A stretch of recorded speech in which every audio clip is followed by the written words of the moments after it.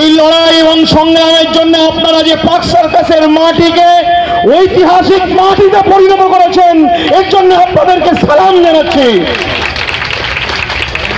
বন্ধুগণ, আপনারা জানেন গোটা দেশ জুড়ে আন্দোলন চলছে, গোটা দেশ জুড়ে বিশ্ববিদ্যালয়ের ছাত্ররা রাস্তায় নেমেছে, গোটা দেশ জুড়ে যারা ধর্মনিরপেক্ষ আদর্শে বিশ্বাসী, যারা ভারতবর্ষের ধর্মনিরপেক্ষ কাঠামোকে বাঁচিয়ে রাখতে চায়, যারা ভারতীয় সংবিধানের ধর্মনিরপেক্ষতাকে বাঁচিয়ে রাখার জন্য যারা আপসহীনভাবে লড়াই চালাচ্ছে, সংগ্রাম চালাচ্ছে, আমরা ছাত্রছাত্রীরা তাদের পাশে, আমরা বিগত দিনে যেমন ছিলাম আগামী দিনে শপথ নিচ্ছি তাদের পাশে আমরা থাকবো।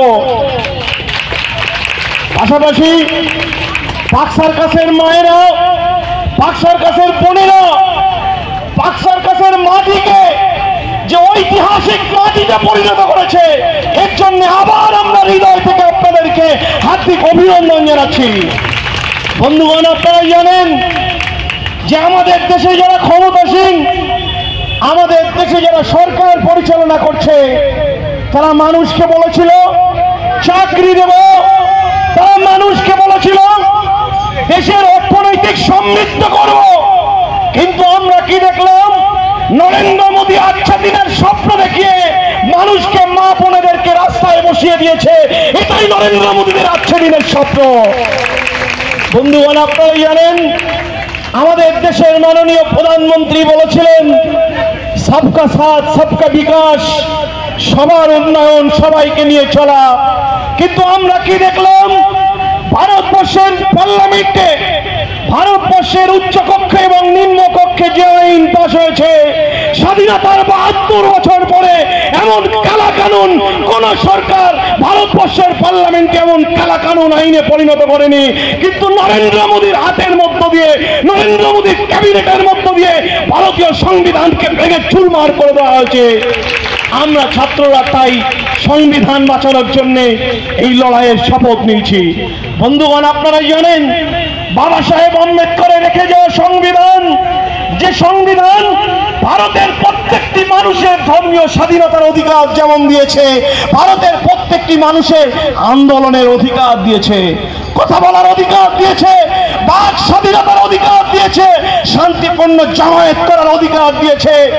বিগত কয়েকদিন আগে ভারতের মহামান্য সুপ্রিম কোর্টের সম্মানীয় বিচারকরা বলেছেন যে শান্তিপূর্ণ প্রতিবাদ আন্দোলনকে কোনোভাবেই কেড়ে নেওয়া যায় না, এটা সাংবিধানিক অধিকার। এই অধিকারকে কোনো সরকার, পুলিশ এবং প্রশাসন দিয়ে এই আন্দোলনের অধিকারকে কেড়ে নিতে পারে না। তাই আমরা সুপ্রিম কোর্টের মাননীয় বিচারপতিদেরকে আমরা পাক সার্কাসের ময়দান থেকে আমরা ধন্যবাদ এবং স্যালুট জানাচ্ছি। আমরা মনে করি ভারতীয় সংবিধানের ব্যাখ্যাকর্তা সুপ্রিম কোর্ট, এই সুপ্রিম কোর্টের প্রতি আমাদের চিরবিশ্বাস, আমাদের দৃঢ় অগাধ বিশ্বাস। তারা সংবিধানকে সামনে রেখে, সংবিধানকে মান্যতা দিয়ে এই কালা কানুনকে সংবিধান বিরোধী হিসাবে ঘোষণা করবেন, তবেই আমরা পাক সার্কাসের ময়দান থেকে উঠব, এটা আমাদের দৃঢ় বিশ্বাস।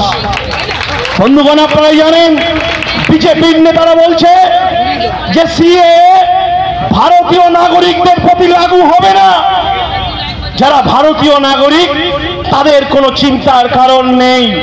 আমি বিজেপির নেতাদের কাছে জিজ্ঞাসা করতে চাই, আমি বিজেপির নেতাদের কাছে প্রশ্ন করতে চাই, আসামে তোমাদের সরকার আছে, আসামে তোমাদের মুখ্যমন্ত্রী বলছে সিএ এর মাধ্যমে আমরা আসামে যারা এনআরসি স্যুট, যারা ন্যাশনাল রেজিস্টার অফ সিটিজেন্সের তালিকার বাইরে, তাদেরকে আমরা এই আইনের মধ্য দিয়ে নাগরিকত্ব দেব। কিন্তু যারা অন্য সম্প্রদায়ের মানুষ, যারা সিএ এর অন্তর্ভুক্ত নয়, তাদেরকে ঘুষপেটিয়া বলে বিদেশি হিসাবে চিহ্নিত করে তাদেরকে ডিটেনশন ক্যাম্পে ভরানো চক্রান্ত হচ্ছে। তাই আমরা এই বৈষম্যমূলক আইনের বিরুদ্ধে, আমরা ভারতীয় সংবিধানের স্পিরিটকে বাঁচানোর জন্য আমরা ছাত্ররা লড়াই করছি, সংগ্রাম করছি। এই লড়াইয়ে মায়েরা দীর্ঘদিন ধরে আন্দোলনে বসে আছেন। আপনারা যেভাবে আপসহীনভাবে লড়াইয়ের ময়দানে টিকে আছেন, এই লড়াই কোনোদিন ব্যর্থ হবে না, এই লড়াই কোনোদিন বিফলে যাবে না। জেনে রাখবেন, আপনাদের আন্দোলন ইতিহাস রচনা করেছে। আপনাদের এই দৃঢ় মুষ্টিবদ্ধ হাত অমিত শাহ এবং মোদীদের চোখে চোখ রেখে আপনাদের যে আওয়াজ, এই আওয়াজ ভারতবর্ষের পার্লামেন্টে পৌঁছে গেছে। আপনাদেরকে তাই স্যালুট জানাচ্ছি। বন্ধুগণ, আমি আপনাদেরকে তাই বলবো, এই লড়াই জাত পাত ধর্ম সম্প্রদায় সংগঠনের ঊর্ধ্বে উঠে সংবিধানকে বাঁচানোর স্বার্থে, দেশকে বাঁচানোর স্বার্থে এই লড়াইকে এগিয়ে নিয়ে যেতে হবে। এই লড়াই যারা আসবে আমরা তাদেরকে সাদরে গ্রহণ করব, আমরা তাদের সাদরে ওয়েলকাম করব। এটাই আমাদের দৃঢ় বিশ্বাস, এটা আমাদের আইডিওলজি, এটা আমাদের আদর্শ। যারা আমাদের দেশপ্রেম নিয়ে প্রশ্ন তুলছে, যারা আমাদের দেশের প্রতি যে ভক্তি, সেই ভক্তি নিয়ে প্রশ্ন তুলছে, আমি তাদেরকে জিজ্ঞাসা করতে চাই, তাদেরকে প্রশ্ন করতে চাই, তোমাদের যদি এতই ভক্তি দেশের প্রতি, দেশের মায়েরা যখন রান্নাঘরের গ্যাসের উনুনটা জ্বালায়, তোমরা যখন পার্লামেন্টে দাঁড়িয়ে দাঁড়িয়ে সবকা সাথ সবকা বিকাশের স্বপ্ন দেখাও, তোমরা একদিকে গ্যাসের দামটা বৃদ্ধি করো, আবার বলো যে আমরা সবার সাথে সবার উন্নয়নে, সেই চাল আমরা ধরে ফেলেছি, মায়েরা সেই চাল ধরে ফেলেছে। তাই সেই চালের বিরুদ্ধে দাঁড়িয়ে গরিব মানুষকে কৃতদাস বানানোর চক্রান্ত করে এনআরসি এনপিআর এর মধ্য দিয়ে যে গভীর ষড়যন্ত্র, এই ষড়যন্ত্র আজকে দেশের সাধারণ মানুষ ধরে ফেলেছে, তাই আজকে পথে নেমেছে। আপনাদেরকে অনুরোধ করব, এটা নজরুলের বাংলা, এটা বিদ্যাসাগরের বাংলা, এটা স্বামীজির বাংলা। এই স্বামীজির বাংলা, এই বিদ্যাসাগরের বাংলায় যারা সাম্প্রদায়িক উস্কানি দেওয়ার চেষ্টা করবে, বাংলার আপোষহীন সংগ্রামী নেতৃত্ব এবং মায়েরা বোনেরা জাত পাতের ঊর্ধ্বে উঠে তারা এই দাঙ্গাবাজদেরকে রুখে দেবে। এই লড়াই, এই বার্তা কিন্তু পাক সার্কাসের ময়দান থেকে দেওয়া হচ্ছে। যারাই সাম্প্রদায়িক উস্কানিমূলক বক্তব্য রাখবে, আমরা তাদের বিরুদ্ধে আওয়াজ তুলব, আমরা তাদের চোখে চোখ রেখে কথা বলবো। বাংলা কোনো সাম্প্রদায়িক বিভাজনের জায়গা নয়, বাংলা হিন্দু মুসলমান এর বাংলা, বাংলা শিখ খ্রিস্টানের বাংলা। বিগত দিনে যেমন আমরা কাঁধে কাঁধ মিলিয়ে সবাই একসঙ্গে চলেছি, তাই আমরা আবার বিগত দিনের ন্যায় আমরা সেই পুরনো ভারত চাই, যে ভারতে দাঁড়িয়ে আমরা সবাই ভারতের জয়গান করতাম, আমরা কাঁধে কাঁধ মিলিয়ে হিন্দু মুসলমান শিখ খ্রিস্টান সবাই আমরা চলতাম। সেই ভারত আমরা চাই।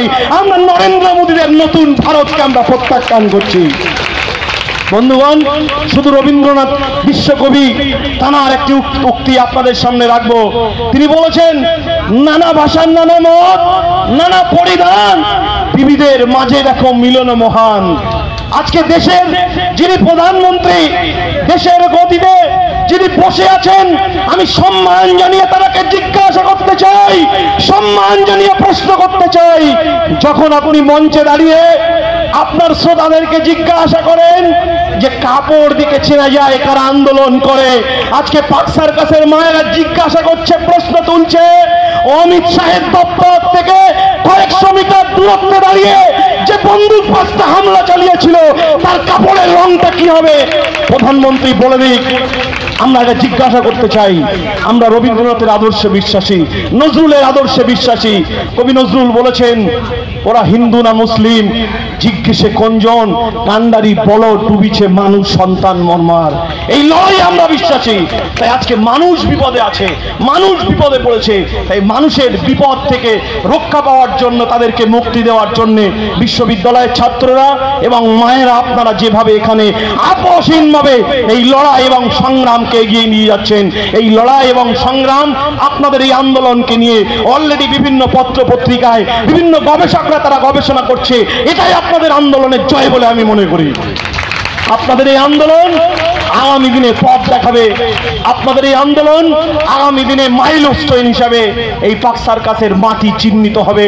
সেই আন্দোলনের সূচনা আপনারা 7ই জানুয়ারি করেছিলেন, মনে আছে, সাজিদ ভাইরা আছে।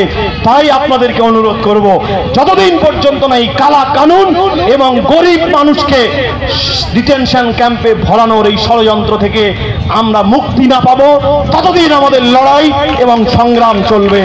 আর বলছে বিরিয়ানি খাওয়ার জন্য এসেছি না, আরে পাক সার্কাসে এখানে যে সমস্ত ভাইরা বোনেরা আছে, মায়েরা আছে, আমি তাদেরকে অনুরোধ করতে চাই, আসো দেখে যাও। তোমরা তো কোনোদিন অতিথি পরায়ণ করো না, তোমরা তো অতিথিদেরকে রাস্তায় দাঁড়িয়ে কথা বলো। দেখো পাক সার্কাসের মায়েদের কাছ থেকে শিখে যাও, তারা কিভাবে অতিথিদেরকে সম্মান জানায়, তারা কিভাবে অতিথিদেরকে বরণ করে। এই শিক্ষা, এই সংস্কৃতি তোমরা পাক সার্কাসের ময়দান থেকে নিয়ে যাও। সেই বার্তা পাক সার্কাসের মায়েরা, যাদেরকে তোমরা অশিক্ষিত বলছো, তাদের কাছ থেকে একটু সংস্কৃতির পাঠটা নিয়ে যাও। এই কথা বলে আপনাদের আন্দোলন, এই লড়াই এবং সংগ্রাম যে ইতিহাস রচনা করছে, আরো একবার স্যালুট এবং অভিনন্দন জানিয়ে আমি সাজিদ ভাইয়ের হাতে মাইক তুলে দিচ্ছি।